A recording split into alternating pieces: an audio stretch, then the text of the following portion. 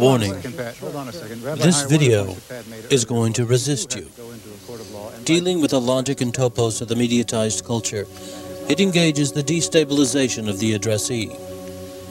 Your mission, should you choose to accept it, is to learn how to read with your ears, with your body. You are being asked to tune your ears and eyes to noise frequencies, to anti-coding, to the inflated reserves of random indeterminateness. In a word, you are desired to stay open to the static and interference that will occupy this magnetic signal and cathode ray tube interface.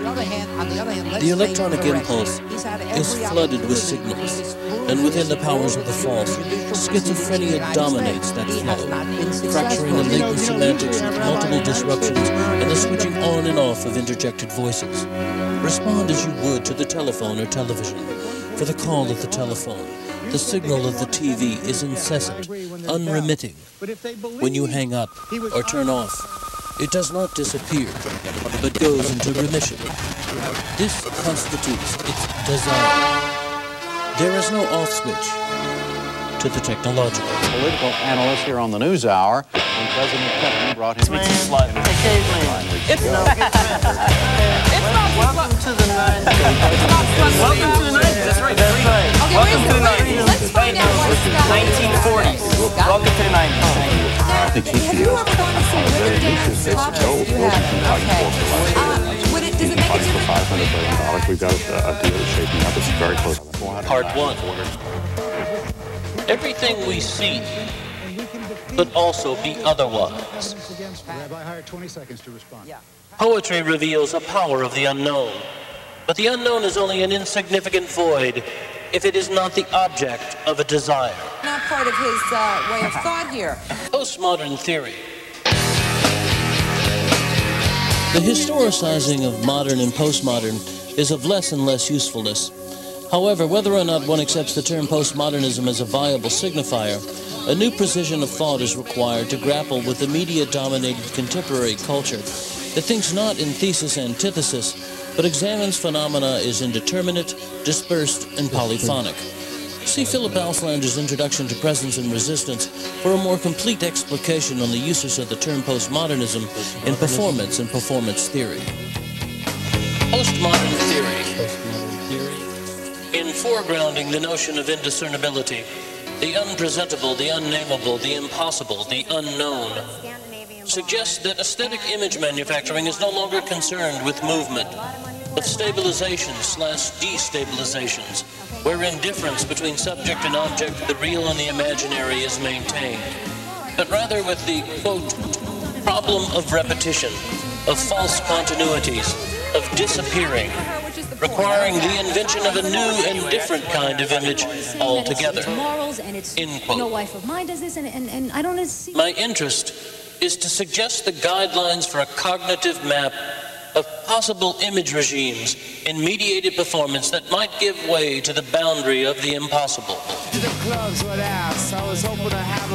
To write is poverty and captivity, if it is not wreckage upon the impossible.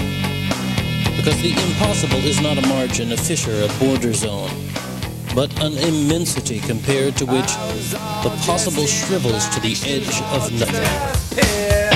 Already I have begun to believe that my project, that of using theatrical performance to access the inaccessible real, cannot be thought through or spoken about without uttering absolute nonsense.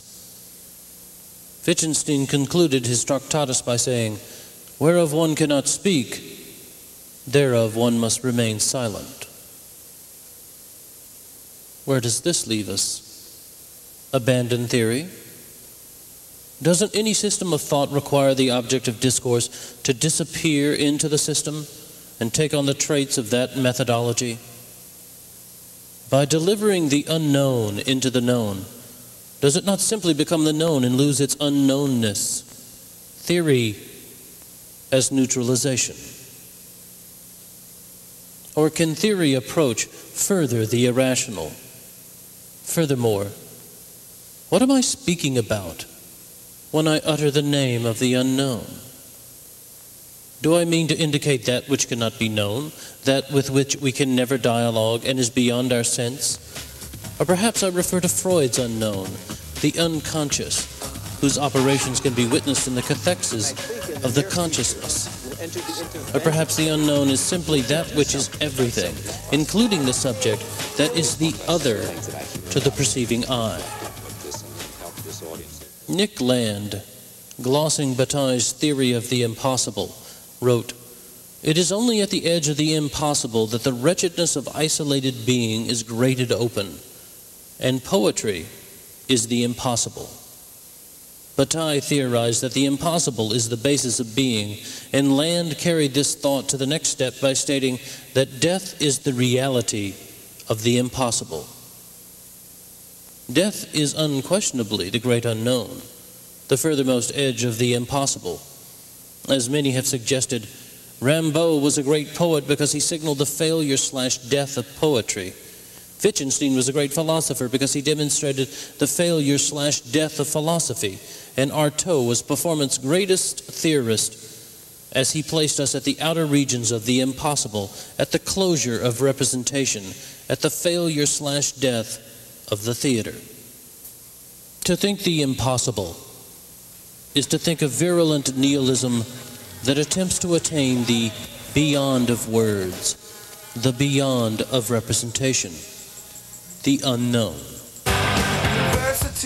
Rimbaud wrote, "He arrives at the unknown, and when bewildered he ends by losing the intelligence of his visions. He has seen them. Let him die as he leaps through unheard of and unnameable things. Other horrible workers will come. They will begin from the horizons where the other collapsed." The project I am attempting is a continuation of Nietzsche's opening of the Dionysiac through the image manufacturing of the Apollonian, art's exercise of the mere appearance of mere appearance, aiming at the collapse of the Principium Individuationis, a continuation of Bataille's impossible, Artaud's cruelty. I also echo Lyotard's call for a witness to the unpresentable. Lyotard wrote, "We can hear the mutterings of the desire for a return to terror, for the realization of the fantasy to seize reality. The answer is, let us wage a war on totality. Let us be witnesses to the unpresentable." The crises of the subject and representation are, of course, the central issues of high modernism.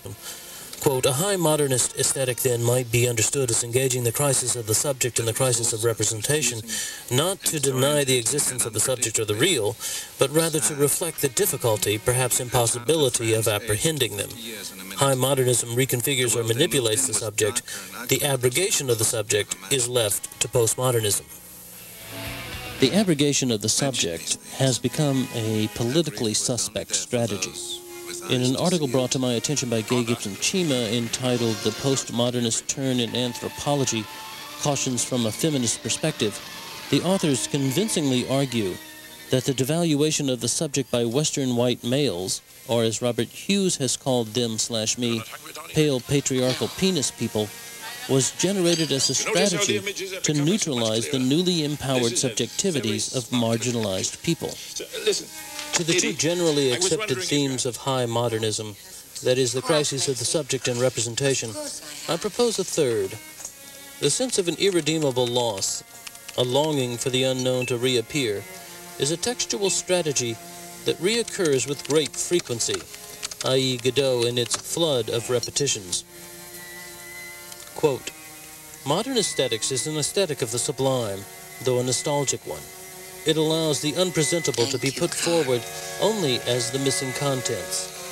But the form, because of its recognizable consistency, continues to offer to the reader or viewer matter for solace and pleasure. Modern performance, language, disguises thought. As an instrument to isolate an imagined image regime playing for the unpresentable, Deleuze's binary paradigm of image production is useful. In Cinema 2, Deleuze constructs two regimes of the image. The first, the organic kinetic regime, consists of descriptions which assume the independence of the object of discourse. Inside the organic regime, the real is known by its chronological progression and the principles which determine order. The unreal, dreams, memory, the imaginary, exist as contrast. In this model, the imaginary and the real operate as oppositions, each substantiating the other's presence. Within a representation of the organic regime, narration is truthful. Quote, developed organically, according to legal connections in space and chronological relations in time, end quote.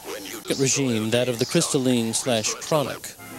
Descriptions replace their object, substitute, actuate, eliminate, and are subsumed by other descriptions, and bring about, quote, the coalescence of an actual image and its virtual image, end quote, in which narration is falsifying, operating in a, quote, a chronic, non-chronological time, which produces movements necessarily abnormal, essentially false, end quote. The actual is cut off from its motor linkage, and the real is cut off from its legal connections. In other words, stories celebrate life, the organic/kinetic regime, and poetry exalts in death, the crystalline/chronic. The powers of the false reside in the crystalline image regime of the unnatural that is derived from poetry. Poetry is that which looks to the beyond of words. The text of Nietzsche, the theories of Artaud, are poetry in that they are a, quote, voyage into the impossible, the will to chance, where everything is divine because everything is impossible. Impossible above all to explain, to speak, end quote. 3. What can be shown cannot be said. The phenomena of technological interventions in performance, wherein the actual performer and the videated virtual subject collide and exchange roles while remaining autonomous, allows for the disruption of performance time and creates a diremption of the temporal/spatial performer and their aura. The imaginary and the real become indiscernible in a performance that resembles Baudrillard's simulacrum. The crystalline/chronic image regime of falsity in a technologically layered performance is a strategy that opens up the philosophical problems of the undecidability of truth and lie, original and copy, authenticity and fraud. Or as Wittgenstein wrote in the Tractatus, for all happening and being so is accidental. The collision of mere appearance with mere appearance, the colliding and consolidation of the actual and the virtual, shakes open the space of the unknown. Within postmodern performance praxis and theory, and their technological interventions of video playback and audio sampling, narration as truthful is replaced with narration as fraud. The imaginary is folded into the real with the collision of human and technological signifiers, and as a result, a disruption of real performance time is enacted. Time and space are signified as mere appearance. A death-like disorder reigns and evokes the impossible. What needs to be avoided is a modernist reality/illusion paradigm, i.e. Pirandello or Genet, that places reality in a state of flux and images illusion as solidified outside of a historical temporality and change. For contemporary theory, the position that illusion is reality and reality is illusion is not enough, because the process of the relativization of the real is now perceived as having become more complicated. Both truth and a sense of anti-truth or illusion are absent in the current cultural, i.e. theoretical formation of simulation. The simulation has taken the place of the imaginary/real paradigm, so that the real is subverted and its anti-image is likewise voided. However, the notion of simulation needs to be subverted as well, or else one must give in and shut the whole of image processing down. Baldessari's white board on which are printed the words pure beauty fulfills the dictum of the liquidation of reverentials. No purpose is served outside of the ecstatic moment of negativity, which is its own impossible, to assume Baudrillard's simulation strategy without critique. Although we can theorize a collapse of the real and illusion, it does not void the imaging of a Freudian unconscious, a Nietzschean amnesia, a Lacanian other. The unknown persists. My theory is recuperating Nietzsche's Lebensphilosophy, which Deleuze summarizes as a substitution, quote, of the power of the false for the form of the true. and resolves the crisis of truth in favor of the false in its artistic, creative power." End quote. The power of the false and the crystalline, the Apollonian, is its ability to open itself to the unknown. The question is, and Lyotard suggested it, how does one map the territory of the unknown outside of the Pyrrhundelian binary model of illusion and reality? The challenge for contemporary performance is how in work where the quotes remain in place can the unknown rupture through. Not simple longing for the unpresentable, but that which, quote, puts forward the unpresentable in presentation itself, end quote. Most contemporary theatrical practices, quote, appear as academic forms, as rituals originating in piety, as Nietzsche said, which prevent the unpresentable from being put forward, end quote. Fucking torture. There are two types of art now. One, that which assumes there is no there, that will only recycle mediated mind imagery in a perpetual orbit of language games. And two, that which through image manufacturing attempts to evoke the impossible. How is this unknown different from the surrealist automatic, which was defined through a liberation narrative, or Nietzsche's Dionysian, which Nietzsche described as a primordial unity? To recite a litany of postmodernist precepts, the unpresentable can be said to be signified through, one, a denial of the liberation narrative inherent in modernist notions of the unknown; two, a questioning of the nature of authenticity, which would disrupt the notion of an unmediated automatic. Who could have known that questioning of the nature of authenticity, which would disrupt the notion of an unmediated automatic. No consideration of opposites, and be imaged as a phenomenon of heterogeneity, not homogeneity. The indiscernible informs all. But how does one mired in illusion, language games, and simulations enter that territory?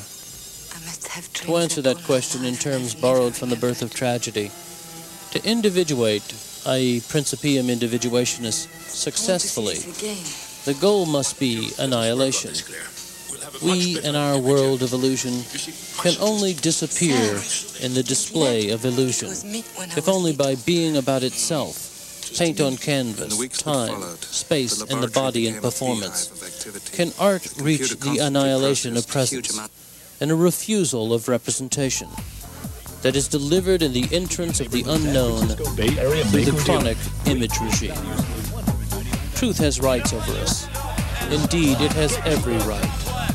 And yet we can, and indeed we must, respond to something which, not being God, is stronger than every right. That impossible to which we accede only by forgetting the truth of all of these rights, only by accepting disappearance.